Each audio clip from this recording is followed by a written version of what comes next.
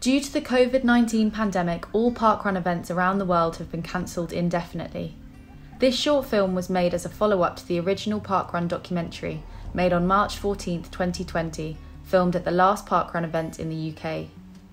We tried to re-interview some of the people featured in it and were lucky enough to talk to Paul Sinton-Hewitt, who founded the very first parkrun in 2004 in Bushy Park, London. How do you personally feel without parkrun? I would say that I'm proud of the parkrun community has remained in touch with each other over this period, how they have been very creative, creating ways to engage with each other, the challenges that have been online, the way that the community has responded to the lockdown. Of course, it's a very concerning time because none of us know what the future holds and how we're going to get out of lockdown, and whether that's going to mean that parkrun can continue as it used to continue, or we'll have to continue in a different way, or maybe not at all.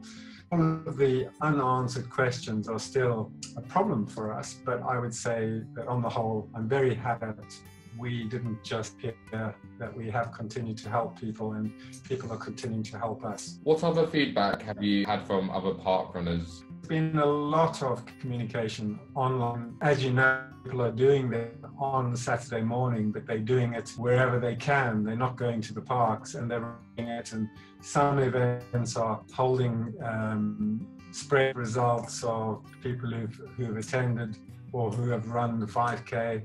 There are all sorts of YouTube videos going on. So there's been a lot of really positive feedback. I've seen no negative feedback whatsoever. So it's been an incredibly positive time for us all, even though we're suffering a very difficult time in the lockdown. Since parkrun hasn't been open, how has it affected your fitness? I really miss parkrun, and I miss the community of it, and I miss seeing people and being together and running with people. But because I've been working from home, and because my kids are at home, what I've been doing is I've been running more often. Like I've been running with my son in particular. So I'm not really very sporty, and neither am I. And so we managed to go out every day. But I don't think we would have done that if we hadn't got into the habit of running with parkrun in the first place. So I'm a run director for junior parkrun. I also miss that as well, and I suspect it also impacts a bit on your mental fitness, doesn't it, your mental health? Well, I've still been running, but in isolation from people, which isn't the same. You know, us runners, we like to have company, we like to have a chat, and we also like structure and weekend, and to the weekend, and we like to meet up and have a set purpose, and also to add value in a group and to the communities. So it's really the mental wellness of meeting with people, I think, has been more affected. I'm still running, I've always run because running is a regular and a habitual thing for me to do, but it certainly feels more lonely than now parkrun and junior parkrun aren't here. Fitness-wise, quite a lot. Also with lockdown, that you're not as active as much, and it's very much affected my running fitness and also my weight. I've increased in weight. Well, I've definitely got slower because I think although parkrun is very inclusive and not all about being the fastest, it definitely makes me run faster than if I'm running on my own. I think when you go running on your own, you just kind of run at a comfortable pace. Whereas especially, I've got a lot of friends who do parkrun, and we quite often do them together, and there's a bit of friendly rivalry. So when I'm doing parkrun every week and I'm trying to beat my friends, I run a lot harder than I do when I'm on my own. I've been still trying to get out and run. Obviously, I was only doing the parkrun on a Saturday. I wasn't doing any of the running. But my other class that I was doing, which was a trampoline class, also closed down. So that left me with nothing really. So I sort of took the bull by the horns and thought I have to do a little bit more running. So I've been doing 2 to 3 5K runs a week to try and sort of obviously make up for what I've been not able to do since I've been stuck at home. Well, now funny you should say that, because without parkrun, Emma and I have been running more than we used to. Because she's at home now, working from home, we've gone out together and we've run 3-4 times a week. And you wouldn't expect this to be the case, but we've actually got fitter than we were when parkrun was going. It's not affected my fitness particularly at all. I run a lot anyway, so I probably run most days, 4 or 5 days a week. So in terms of fitness, especially now I can get out a bit more, it hasn't affected me at all. I just miss it in other ways. So me and my family, we all still run.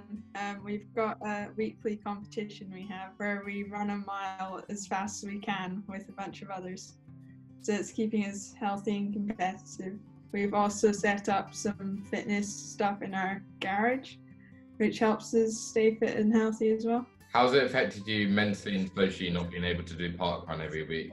I don't think it's so much a part, it's a bit afterwards. So I'd go and meet friends, have coffee and socialise, and it's actually that social circle that I've been missing, and that human contact. That's had a huge impact, and I think for a lot of people it's had a massive impact. Weekends can be quite lonely for a lot of people where all the structure of the week's disappeared, and to start the Saturday or Sunday morning with parkrun or junior parkrun really you get the feel good factor. You really set you up for the day. Your spirits are high and your mood lifts, and of course if you start the morning in a good mood, that good mood can last into the rest of the day. Now without that, it's quite hard to get motivated, also to feel like you've got a purpose really, and particularly you can't really add value to your community. So you, as I said, you maybe don't have such a sense of belonging, and you're kind of left in limbo mentally. So you can stay physically fit, but actually without any park runs or even of races to enter, it's actually mentally doesn't feel so rewarding. It's been difficult at times. I